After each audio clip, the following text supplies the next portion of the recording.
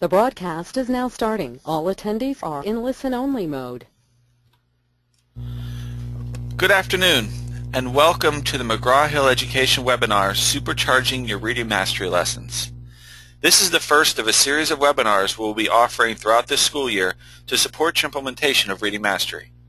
My name is Jeff Ohm with McGraw-Hill Education, and I will be the moderator for today's session.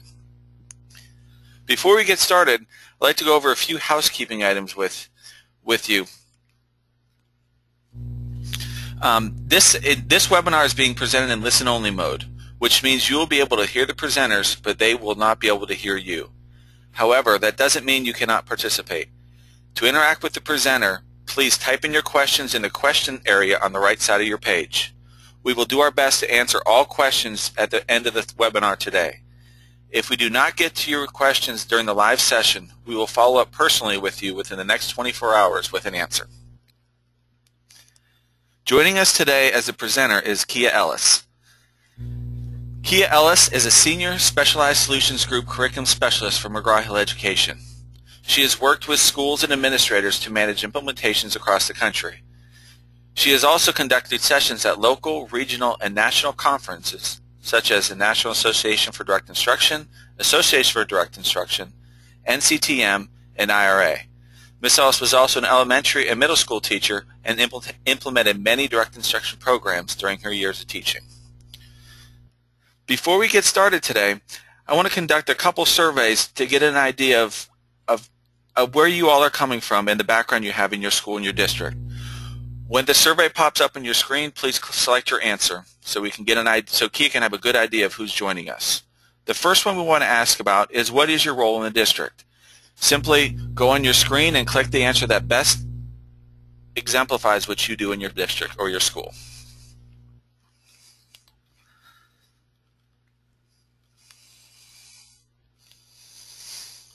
Thank you very much. Looks like we have a lot of teachers here. Almost 70% of the group here are teachers, with 11% paraprofessionals, 11% other.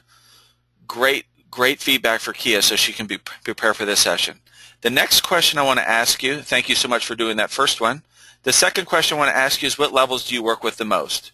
If you can please take a look at the screen and select which grade levels you work with most, K1, 2, 3, 4, 5, or all levels.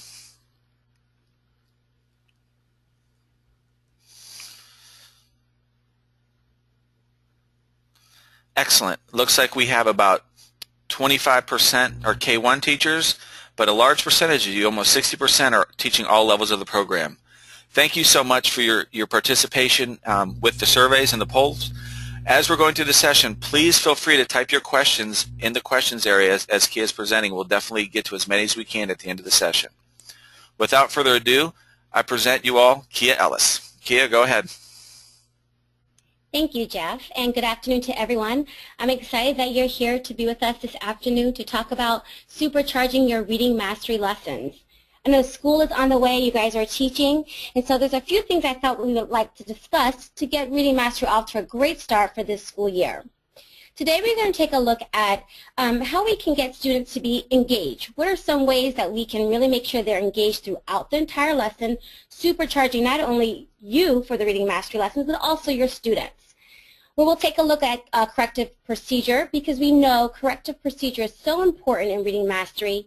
As we teach reading mastery to the mastery level, corrective feedback is important for any student making errors. So we'll talk about a little bit about how the correction procedure is used in the program and how it changes over time throughout the levels. And then we'll take a look at tracking progress.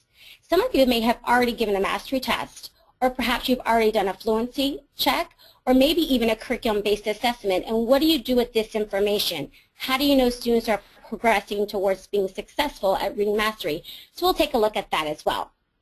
But before we get started with that, I have a first grader, and the first couple months have been a little bit rocky, so I know that sometimes attitude plays a big, important role in school.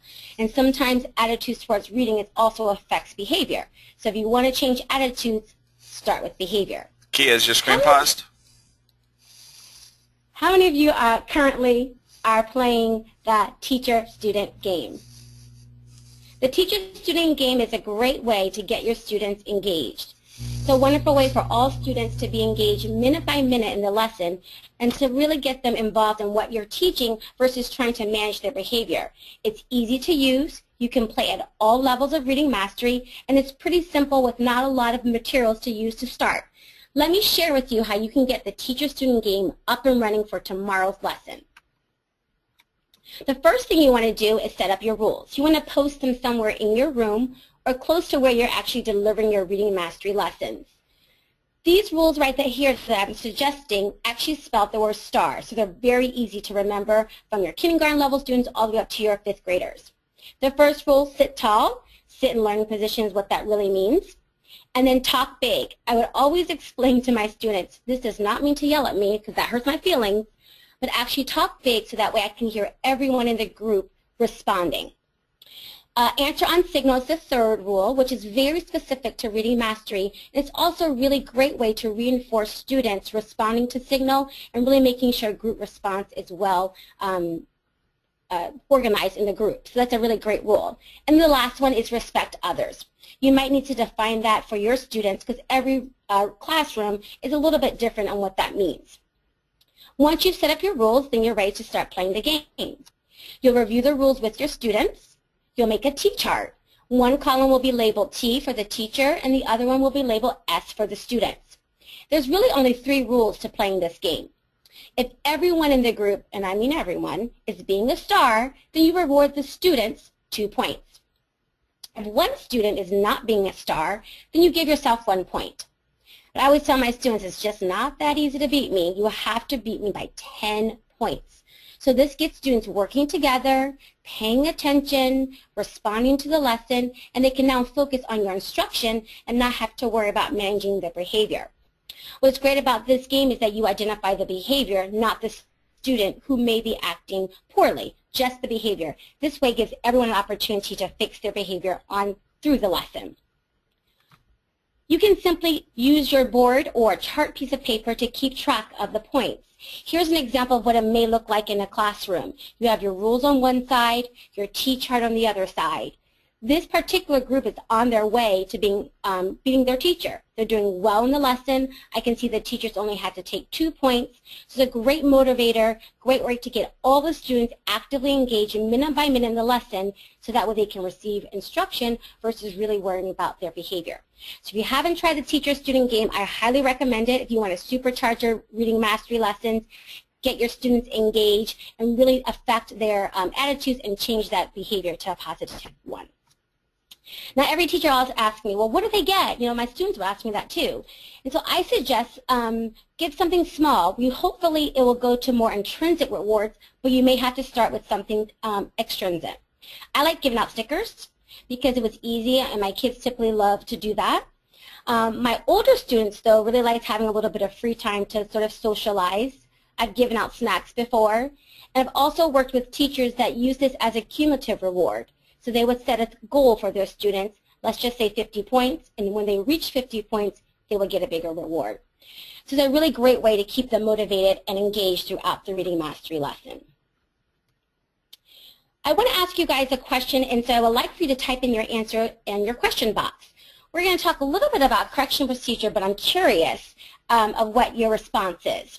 How many students need to make a mistake before you use the correction procedure? So type A, do you think more than one in your question box? B, just one, or C, depends on the size of your group. So we'll take a few seconds to see what we have as answers.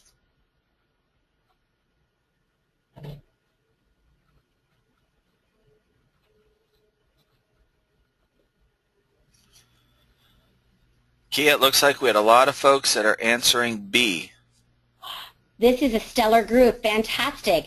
We know that it's very important that all students in the group move forward and make progress in reading mastery. So you're absolutely correct. We really should be using the correction procedure when even just one student makes an error. It's very important that all students have an opportunity to perform at a mastery level in reading mastery. On the screen are some general correction procedures that are used throughout all levels of reading mastery, and we'll take a look at how it changes over the levels. But the main steps that are important is model first, lead, test, and then delayed test. The model is you, the teacher, who will provide the student with the correct and appropriate response.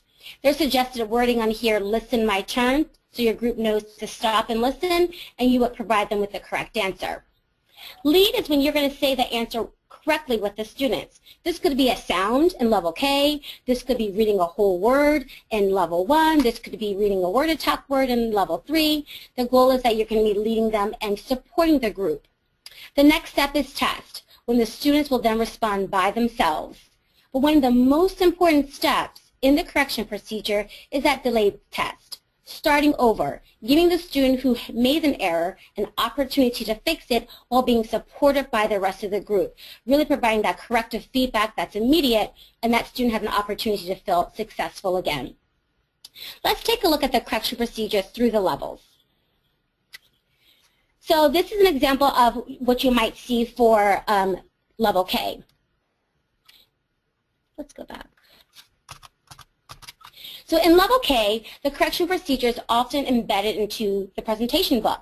And if you're just beginning reading mastery, you may have seen this already, or you'll see a correction box there as a reference for you if students make a mistake on an exercise. What I want you to notice is that there is the correction procedure steps already built into the presentation book. The model is there. That is the appropriate answer that you would give your students. The lead is there, that you would say that with them. And then the test is there. What you don't see but you will remember to do based on your training is to go back doing that delayed test, to go back to the top of the task, or to go back to the front beginning of the row or column. That delayed test, remember, is very important and crucial in the correction procedure. We're going to see a video in just a second with this very exercise that you're looking at right now. This comes from level 1. On the video, you'll see a group of students going through this exercise and a mistake is made. You will see the teacher model the correction procedure. I want you to pay close attention of how it changed just slightly from what we just looked at from the level K, where the model, lead, and test.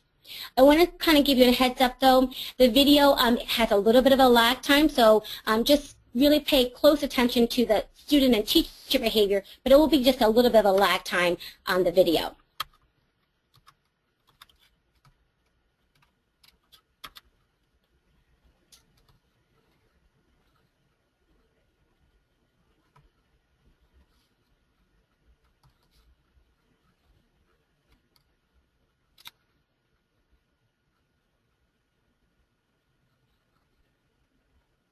Get ready. Why? Yes, why? Get ready. Then. Yes, they. Get ready. Then. This word is then. What word? Then. Yes, then. Let's sound out then. Get ready. Then. What word? Then. Yes, then. Starting over. Get ready. Why? Yes, why? Get ready. Then. Yes, they. Get ready. Then. Yes, then. Get ready. There. Yes, there. Get ready. These. Yes, these. So as you can see is that during that correction procedure, the teacher went through the appropriate steps. She modeled the answer, but there was one step that was slightly different than what we looked at the kindergarten level. Remember, this is level 1, so things are changed just slightly.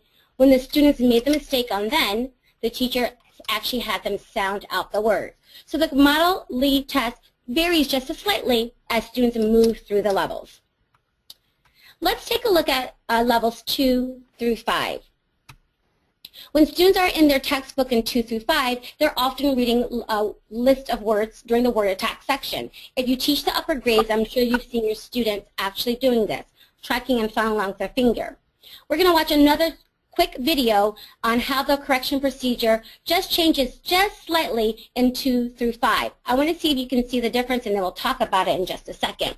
So we're going to watch another group of students. This time it's going to be a 2nd grade class, and this teacher will use the correction procedure and see if you can notice the slight change on what students will do during this example of the correction procedure.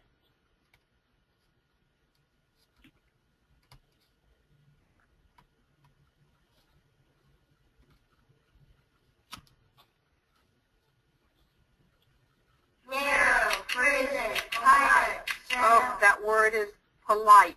What word? Polite. Spell polite. Get ready. P-O-L-I-T-E. What word did you just spell? Polite. Yes, polite. Go back to word 1. What word? Narrow. Yes, narrow. Word 2. What word? Prison. Word 3. What word? Polite. Yes, polite. So what you saw this time, instead of sounding out like we saw in the first grade example, we actually saw the teacher actually having the students spell the word. So you can see that how it changes just slightly as students move through the levels. So instead of students sounding out like they did in the first grade example, students actually spelled the word. What I really liked about this teacher and the correction procedure, she paused just slightly before they got to the word polite, giving the students an opportunity to take additional time to make sure they decode that word properly. So really great strategy to implement in the correction procedure. So the correction procedure is very important in supercharging your reading mastery lessons. It's the place where students have an opportunity to be successful if mistakes are made through that corrective feedback that's immediate for every student. So that's another way to get your reading mastery lessons supercharging, is making sure you're utilizing those correction procedures even when you hear just one student make an error. The last thing I want to talk to you about is data management and tracking progress. So I know you've already gone through some mastery tests, some fluency checks, and you have already collected data on your students. And sometimes it's a lot of paperwork to keep track of. With our To Inform resource, you can actually take all of that information that you already currently have and are using to inform what to do next. It can all be lodged in one place through the To Inform data management system. It's a great resource because not only will you be able to implement and import some of the things you're already doing looking at the data, but it actually compile it into a nice, easy to read report, and you get a chance to really look at it very quickly, either at the group level, and you can go down as far as the student level.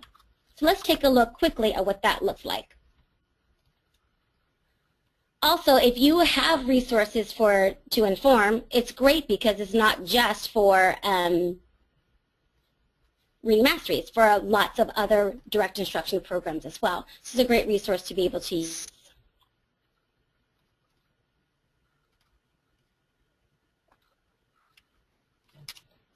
So as To Inform is loading up, there's a couple of things that you can do in To Inform. You can enter your data, which you have currently for reading mastery tests, curriculum-based assessments, or your fluency checks. You also can look at reports.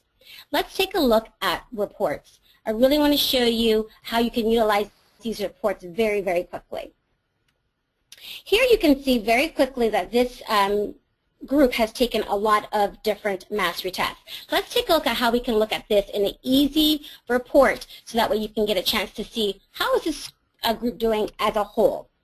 The very first screen you'll see here is all the mastery tests in a percentage, so a very quick glance at how they're performing overall. But if you look on the left-hand side, there's quite a bit of reports that you have access to. You have access to curriculum-based reports, you'll have access to mastery test reports, as well as fluency. Let's take a look at the mastery test trends report. This report really allows you to take an overall view of what your students are doing and see trends in their performance. If I look at the top graph of the report, I can see my individual students and how they're performing overall in all the mastery tests. If I hover over just one student, it lets me know their percentage overall. So it really gives me a quick glance at how they're performing. It also lets me know that mastery target line, which is at 90% on the top graph. If I want to look at my entire group and all of my mastery tests and what they've done, I can look at the class results by test. This lets me know the mastery test 1 that my students' overall performance as a whole was 83%. If I look at 7, they did fantastic. It was at 97%. So quickly I can get a good glance at the trends and how they're performing in mastery test. But that's not all. What I like about this is that every mastery test in reading mastery gives you remedies. We want to know, well, what happens if? So my students are struggling, I have reading masteries provided for me in my teacher presentation book. Then To Inform, they're right here for you. They will give you a group of remedies as well as individual remedies. And the one we're looking at here only gave us an individual remedy, and this one gave us a group remedy. There will be occasions where you'll have both group and individual remedies. So it's a really great, easy way to be able to do those remedies before you continue teaching. Another way to make sure you're supercharging your lessons, that every student's at mastery at all times. You also can look at daily lesson progress, which is nice because you can see how many lessons you are completing in a week, which is also great for administrators to see, oh, we're really getting in one lesson a week and the students are performing at that mastery level. I want to share with you one other report, which is the individual report. You can look at an individual report of any student, and what this does is it really breaks down how the student is performing overall. It tells me how they're performing as far as attendance, which sometimes is a good indicator of how they're performing in their, inside the class. It also tells me how they're performing on their independent work. It lets me know their fluency progress as well as their curriculum-based assessment progress and their mastery tests. So all the pieces that I need to know about a student are right here in this one report. I'm able to export this report and print it out, share it with parents, share it with my colleagues, with my administrators. So it's a really great way to have all of your data in one place. So tracking the progress for any student at a given time using To Inform.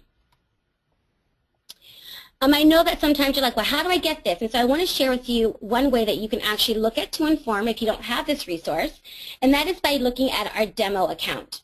So if you have a pencil or pad of paper, or you're able to take a quick screenshot, I'm going to show you where you can go to actually take a look at To Inform to see if this is something, a resource that will be benefit to you to help supercharge your lessons.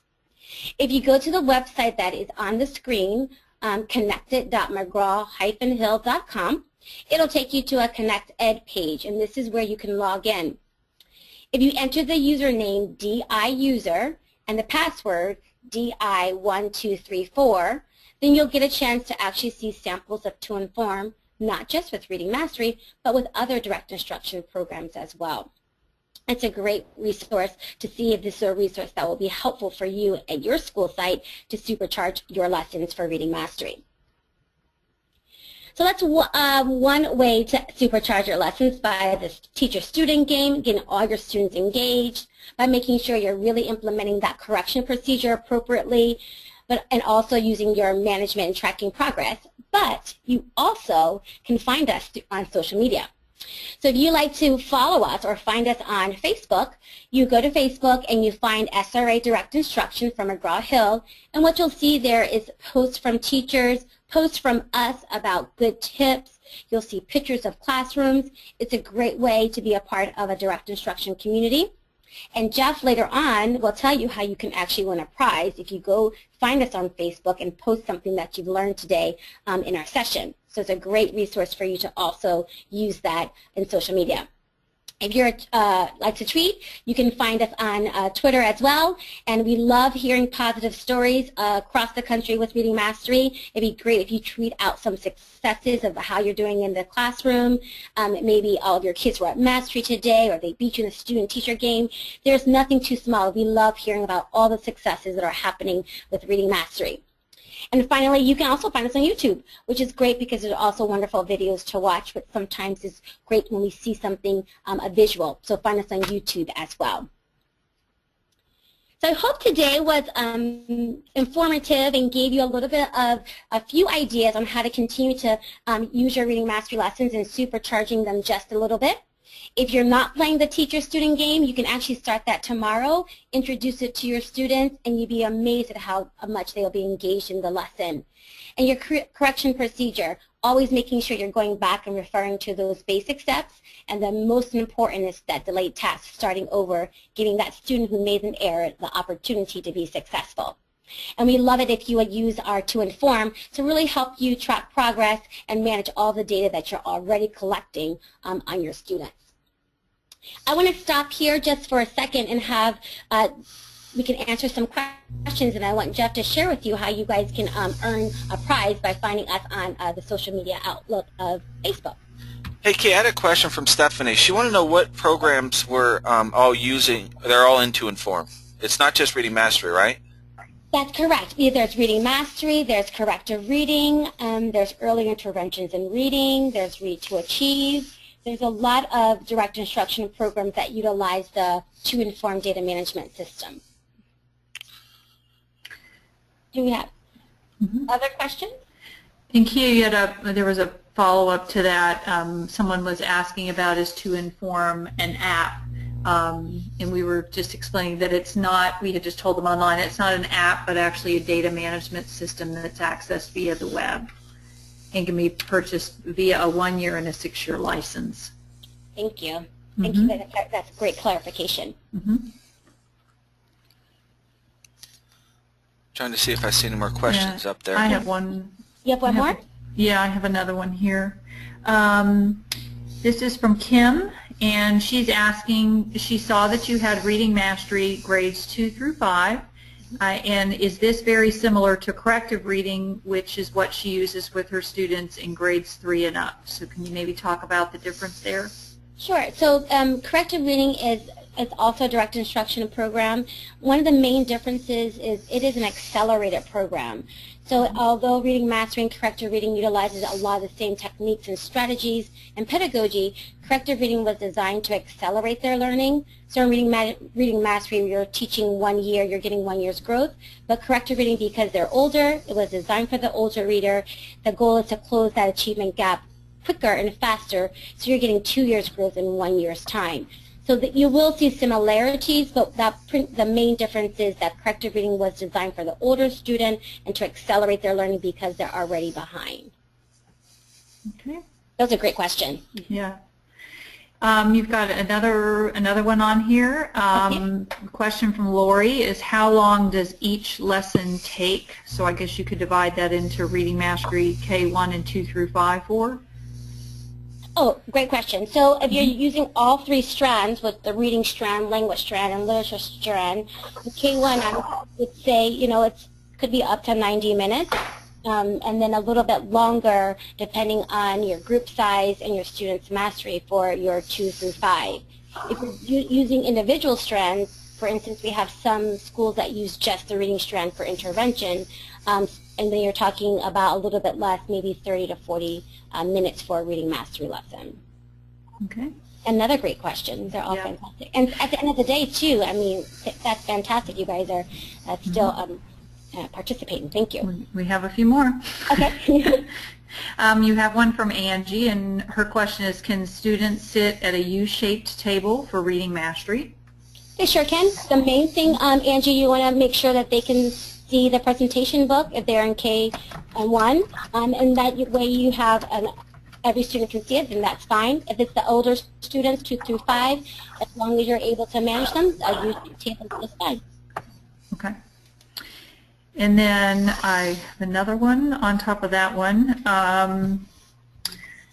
We can answer this. I think Joe is asking if we have video clip training for self-contained special education classrooms where you have a group of 2 to 4 students on 4 different lessons. I can answer that just regarding the teaching tutor that you were showing clips from. There's a variety of different types of setting on that teaching tutor. In some cases, you'll see very small groups of special education students, and then on other video clips, you'll see where there are larger classrooms and setups with general education students. So we do show a variety on both of the teaching tutor professional development series. And then you have another one. It's up here. Hang on, Kia. They're kind of shuffling around. Lori had a good question about the orthography. Can you talk about the orthography for a second? Sure. The orthography. The orthography in level K and then 1 is really designed to teach students one symbol, one sound. So it's really a great scaffold for students. So for instance, when students are learning TH, they often don't know how to pronounce them. So we combine those to make it one symbol, so that therefore now becomes one sound. We also do a lot of scaffolding in the orthography for vowel sounds, to giving students a strategy to be able to read a word very quickly. And you'll probably notice if you're teaching level K and you're new to reading mastery, you haven't seen capital letters. Well, a lot of times for students it can be confusing, so capital letters begin to get introduced in level 1. But the orthography really is designed as a way to be able to teach more sounds and be able to blend more words quicker and faster and more efficiently for students.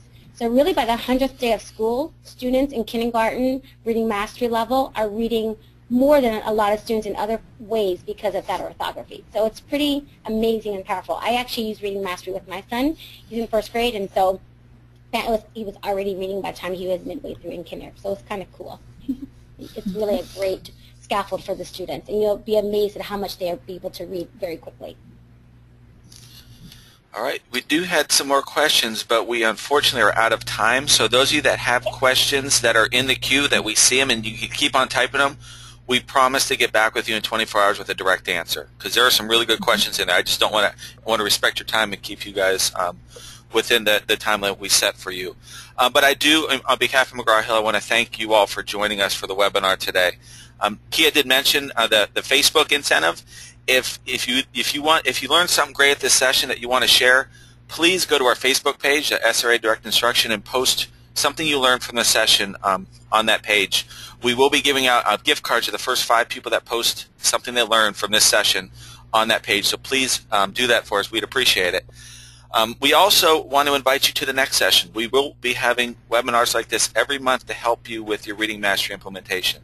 So the next one will be November 5th, and we'd love for you to come. When you get your feedback email tomorrow, there'll be a link not only to download a link to this presentation, to download a copy of the presentation, but also give you links to register for the next session. Same time next month. It'll be focusing on assuring mastery in your reading mastery lessons. So again, I do want to thank you for attending on behalf of McGraw-Hill. We will be sending a follow-up email to the link to the recording and the presentation. Also, as you exit the webinar today, a survey will open up, and we would appreciate your feedback to help us improve and plan future webinars. If we did not get to your question, like I said, we'll get back to you individually. And if you have any other questions about this webinar, please feel free to email me at jeff.omer, O-H-M-E-R, at mheducation.com. Thank you so much again for joining us. We appreciate it and look forward to seeing you next month. Have a great weekend.